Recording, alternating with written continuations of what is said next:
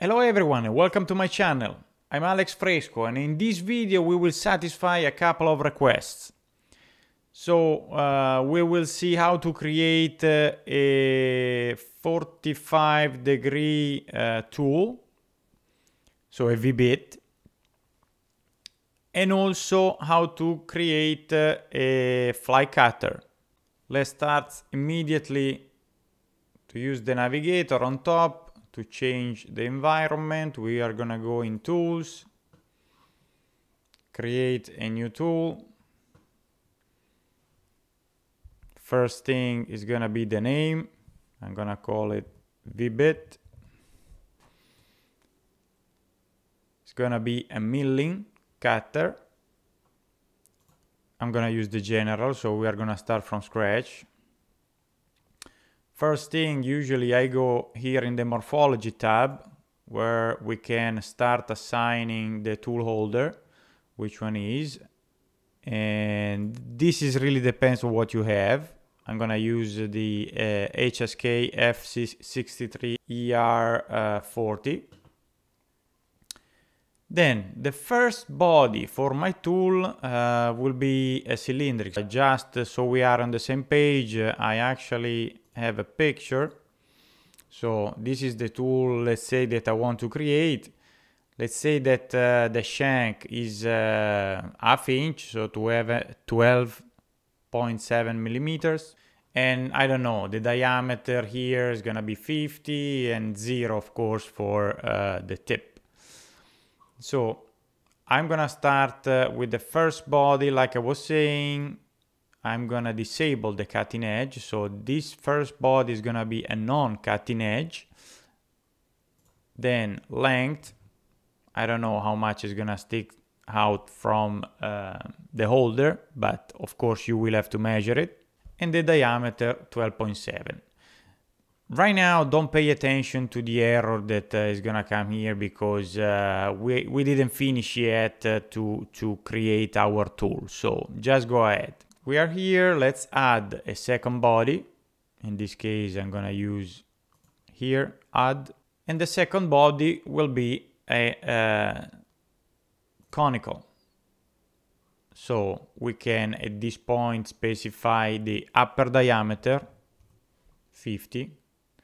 The lower diameter, so if it is a sharp tip, of course it's gonna be 0, otherwise, you know, if there is a little bit of flat, you can specify the diameter of that as well.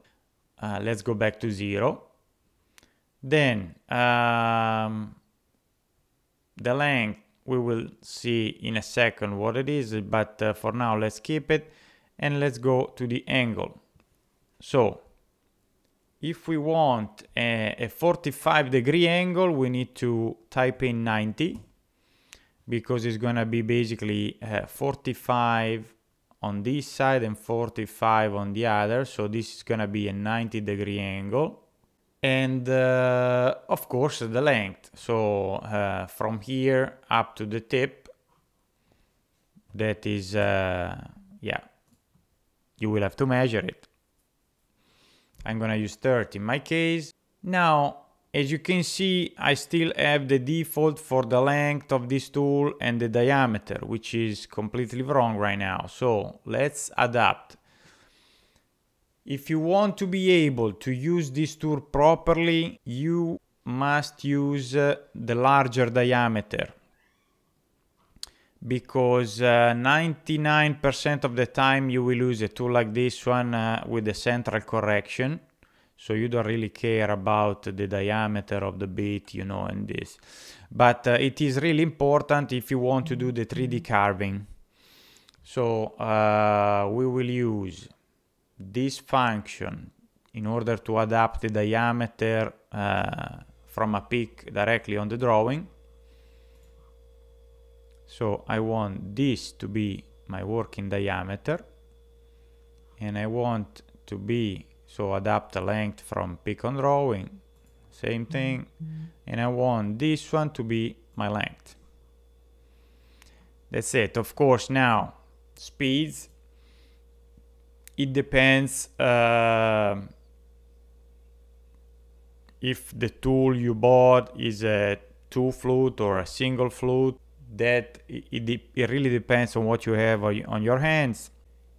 And usually, talking about the RPM, the maximum is written directly on the tool.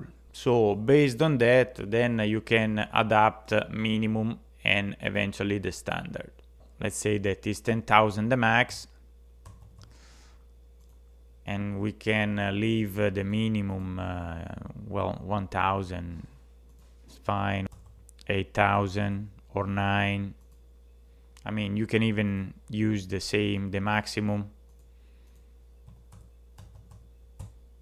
So it's really up to you, as long as we don't go over the maximum. Okay, once everything is set up, remember acceleration, deceleration. For a simple tool like that, 3 and 3 is fine, save. And now we can start to see also a fly cutter. I'm not gonna call it fly cut because probably I already have it in my library. And so, I don't know, surface. So, you know, the tool that you use to surface your spoil board again. Milling cutter, general milling. We're gonna start from scratch again. Morphology. So you select your tool holder. If you have the ER32, it's this one. Otherwise, you know, we have seen earlier the ER40. Then we're gonna start again with the cylinder. Cutting edge, no, it is not, because it's gonna be the shank. Then whatever it is, the length of my shank that sticks out of the tool holder, let's say 30, ½ inch, so 12.7, or usually I think for the shank for the fly cutters is a little bit bigger, is probably 3/4, so 19.05, and we're gonna add the second body. And in this case, of course, you can use a cylinder if you want to, you know, just have an idea about the fly cutter. So let's say we want, I don't know, the diameter is gonna be length 20, and diameter usually is 100 millimeter, couple of inches. So this can give us an idea about the tool, which is gonna look like this one, pretty much.